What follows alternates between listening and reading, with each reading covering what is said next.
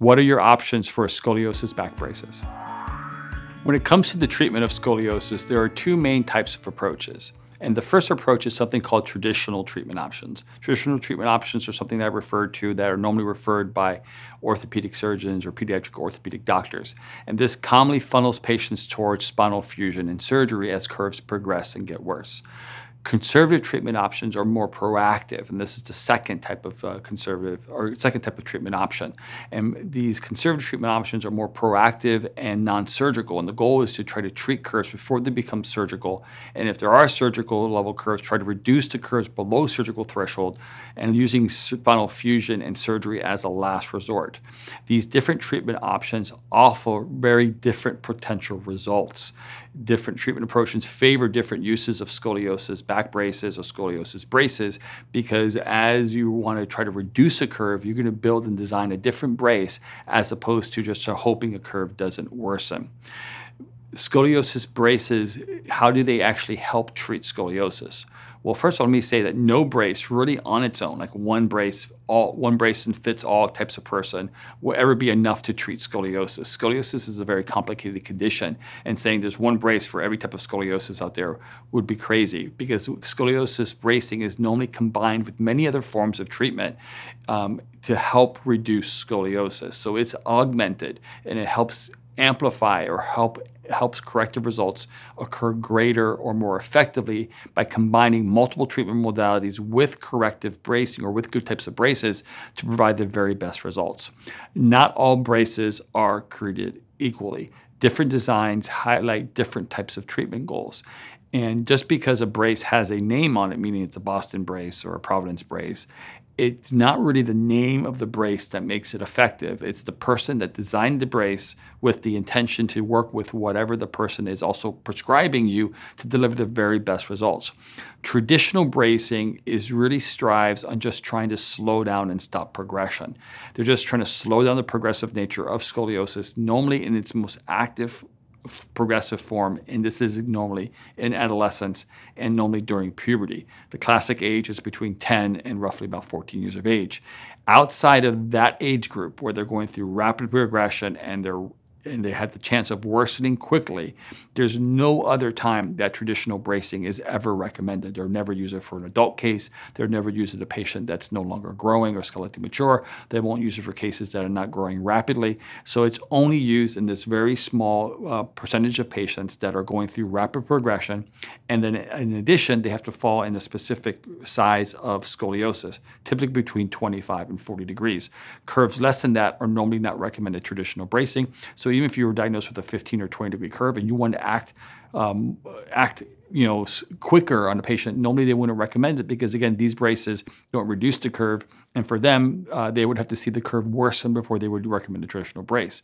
Once the curve breaks 40 degrees and is considered severe, they no longer recommend traditional bracing either, because if at this stage it's already considered severe, they don't expect the brace to reduce the curve. So therefore, again, they are just going to say, okay, the curve is already severe, surgery is your only option. While modern corrective bracing prioritizes achieving a corrective result. And since modern corrective bracing, we're trying to reduce the curve, we're trying to make the curve smaller, we can use the brace in a much larger scope of patients.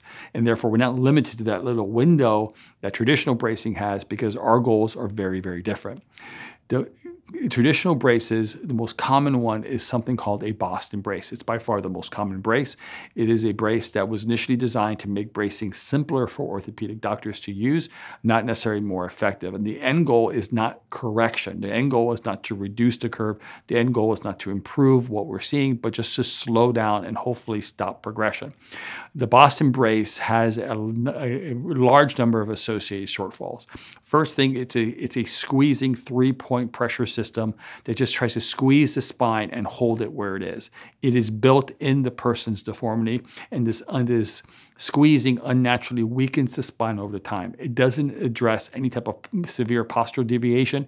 We're not expecting people's posture to improve or any type of translation to improve. It definitely doesn't improve. It doesn't address the three-dimensional condition that scoliosis actually is. It really ignores the rotational component and the compressive forces that are happening as a result of scoliosis.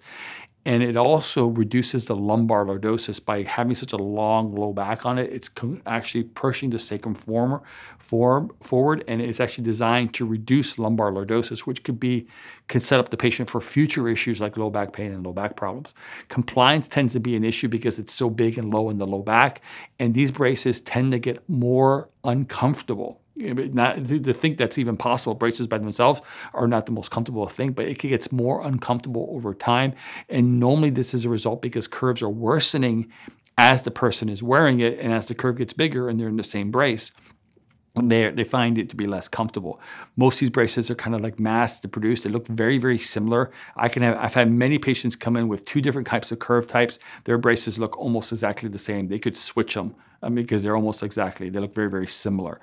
These braces are not corrective in nature in any means, and they're just trying to slow down progression.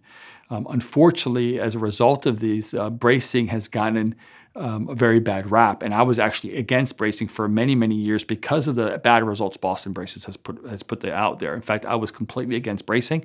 Every time I used the Boston brace, I would notice my patients would worsen over time. They would not improve. I was getting better results not using any brace at all. It wasn't until I was getting some data out of Europe that I found out that, hey, bracing is having a positive effect on some patients. So I kind of said, well, let me find out what's going on. And I actually looked into bracing again, and I started using Boston braces again. I noticed no difference in my results that I had the second time around with Boston braces. Patients were not improving. But then as I learned that these studies that they were doing with bracing, they were not using Boston braces.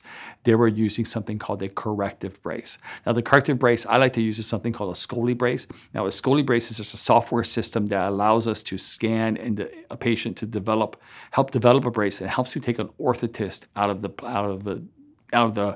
the equation, meaning I don't have to send to an orthotist that's going to design their brace and then send you back, where we can have an influence on the design. But really the end goal isn't just trying to slow down progression.